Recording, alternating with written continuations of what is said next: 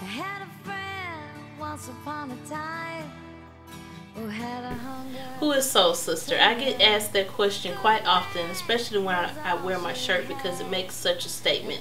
I came up with the name of my salon, Soul Sister Natural Hair Care, because I'm a big Cree Summer fan.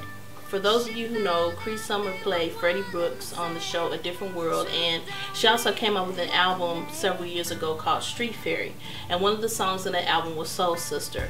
I was at a point when I was trying to come into my own as a stylist, and I wanted to come up with a name. So one day I was doing one of my clients' hair, and I was listening to Cree's album, and the song Soul Sister came on.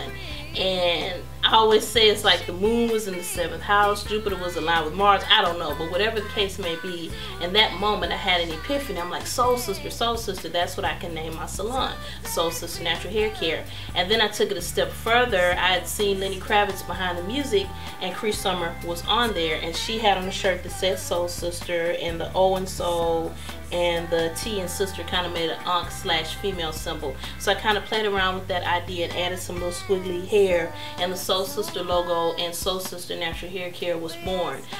Through that, I discovered my male clients couldn't exactly wear a Soul Sister shirt. Some of them might want to, but hey.